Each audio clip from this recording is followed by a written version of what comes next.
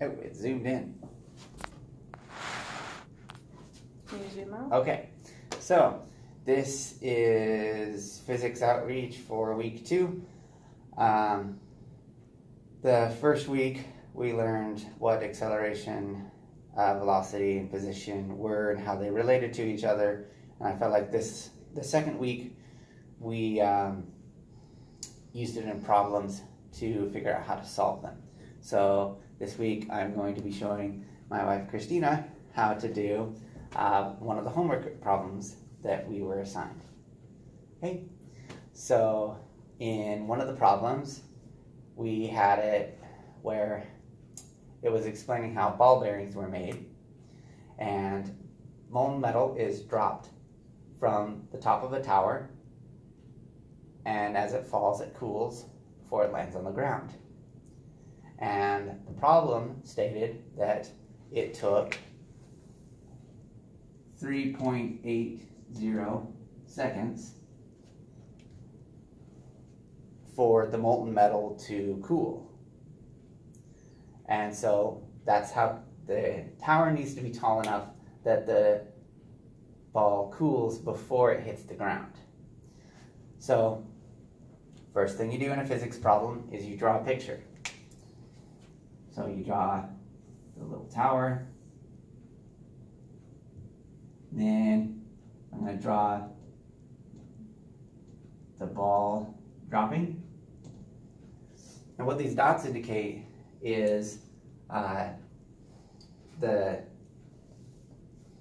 suppose how fast the ball is moving. So when they're close together, so basically the dots are put on here every second. So the distance between these two dots is 1 second. And since they're very close together, they haven't moved very far in that 1 second time. So it's not moving very fast here. But down here, in 1 second, they've moved more. So it's moving faster. So, you know, you've got your little velocity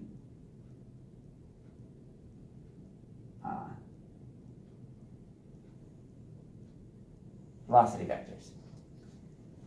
What?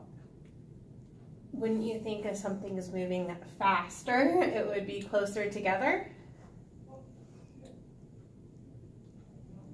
Well, no. I mean, yeah, so wouldn't you think if it's closer together, it would be going faster? All right, well, let's think of it this way. So start counting and say 1 Mississippi, 2 Mississippi, 3 Mississippi, okay? Okay. So I'm gonna start and I'm gonna move my hand slowly, and every time you say Mississippi, I'm gonna put a dot, okay? So go ahead and start counting. 1 Mississippi, 2 Mississippi, 3 Mississippi, 4 Mississippi, 5 Mississippi, 6 Mississippi. Right.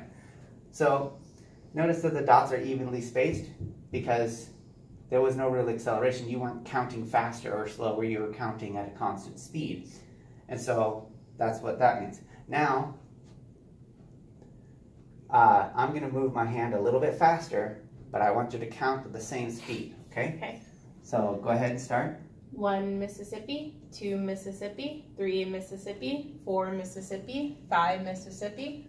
So there was a little bit, my hand sped up a little bit here towards the end. But you can see that you counted only 5 seconds and it covered a greater distance, and the dots are further apart because my hand was moving faster than when it was moving up here. So the dots further apart means that it's moving faster.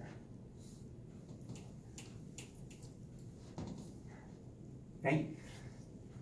So let's see. And then we also know that the acceleration for this ball, the only acceleration that's affecting it is going to be gravity, and gravity is pointing towards the bottom of the tower.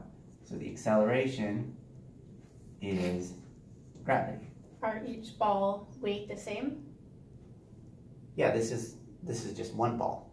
Yeah, each ball is the same weight.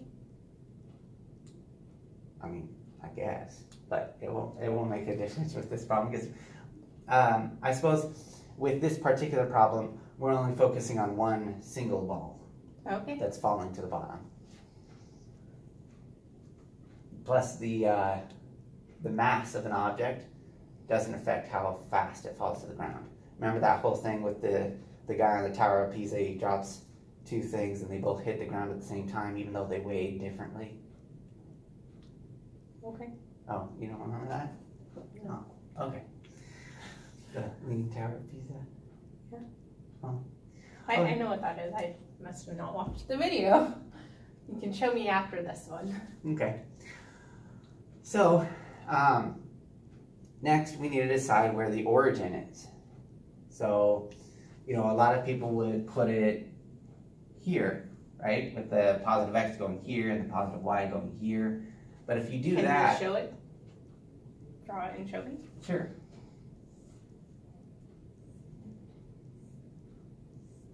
So a lot of people will put it, this is the positive y, this is the positive x. But if you do that, these two would be negative. Yeah. That's positive, that's going to be negative.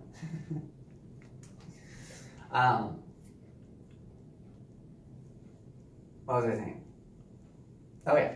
So, but if we do that, then we don't know what this position is. We know that this position down here is the height of the tower, or at least the y coordinate of it is, but we don't know what this coordinate is. Or I suppose we could say that this position is 0 because it's the ground, and this position is the height of the tower. But then things are going negative, and then... So anyway, when I was talking to Gary, one of the tutors here, he suggested that instead, just flip the universe upside down. Those are my words, he didn't say that, but I mean, I think that's part of why I think I'm going to like physics, is because you just flip the universe upside down to suit your needs. So instead, we'll make this the origin, okay?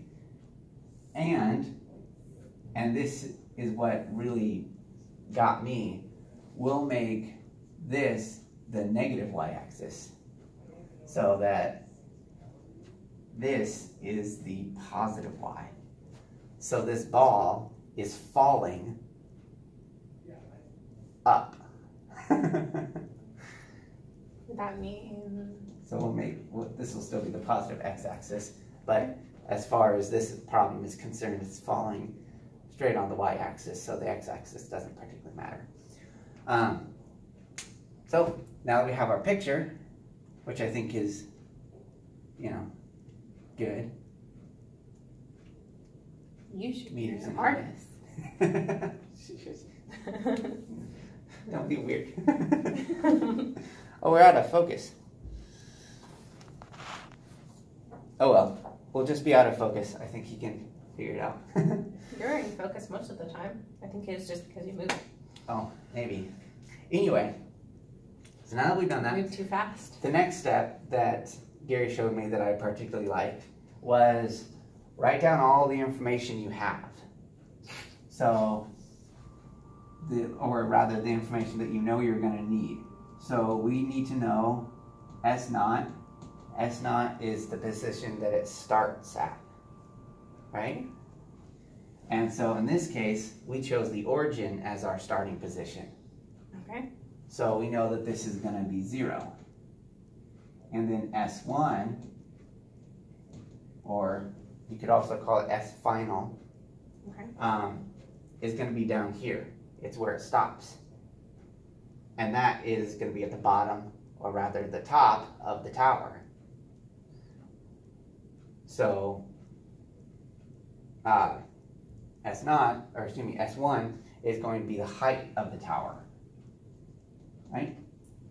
And then we also want to know our velocities. Excuse me. So again, V naught, that means it's velocity at the very beginning. So at the very beginning, at the very top of the tower, just as you let go, it's not moving yet. It starts to move, but when the very split millisecond that you let go, it hasn't started moving. So at the very beginning, V naught is 0. And then V1, or V final, will be the velocity just before it hits the ground, or rather just before it hits the top of the tower, since it's falling up. So V1 is, we don't know. We're not given that information. And for this problem, there's only one acceleration. It's just the acceleration due to gravity. And because we know that gravity, or because of the way we chose our origin, gravity is pointing up. So gravity is positive, and we're going to use the 9.81 meters per second squared. Okay? And then the last bit of information is our time, which from before we know is 3.80 seconds. Now that you have the picture and your information, you can drive your equations that you'll need. The only equation we have to know, we have to memorize in physics is just A equals A. And what is that? That's acceleration. So this is the idea of acceleration, and so the acceleration, equals acceleration basically, which in this case, I can even put a G there, because in this case, acceleration is equal to gravity. Okay? And then from there, we take an integral. You don't know integrals, so just just trust me when I do this. So the integral of acceleration is velocity. And this equation that I'm about to give you is the equation that will give me V1, or V final, okay? And so that equation is going to be GT plus V naught, okay? And then taking the integral again, and the integral of velocity is position, and this will be my final position. So this will be my final answer. This is what I want, okay? So taking the integral again, you get 1/2 GT squared plus V naught T plus S naught, okay? Now we know that V naught and S naught are 0. So what happens when you add 0? It's meaningless. You just get rid of it, get rid of it, get rid of it. So instead, you wind up with just these equations. So your final velocity is gravity times the time. But this is what we're interested in right here. So before we plug in the numbers, we do what's called a reasonableness check, where we plug in the units to see if they cancel out to become the units we want. Okay. And since we want the height of the tower, we want meters, right? So when we plug stuff in, we're going to wind up with meters per second squared, and that's the gravity, okay? And then we're going to wind up with seconds that are going to be squared. Okay. So you have seconds squared on the bottom of the equation, seconds squared on the top. They're going to cancel, and we're going to be left with meters, which is what we want. So now what we have to do is go ahead and plug in the numbers. So S1 equals 1/2 9.81 times 3.80 squared. And then we'll plug that into the calculator, and we'll get, 0.5 times 9.81 times 3.8 squared, and we get 70.82.82. But our gravity, or excuse me, our acceleration, and more specifically the time we were given, have 3 sig figs. So that's all we use for our answer. So in this case, the answer will be 70.8 meters. So the tower's got to be 70.8 meters tall. Huh? What questions you got? I think you explained it very well. Thank you. Would you like to zoom in and show them your board? Sure. Ta-da! That's okay. Physics Outreach Week 2.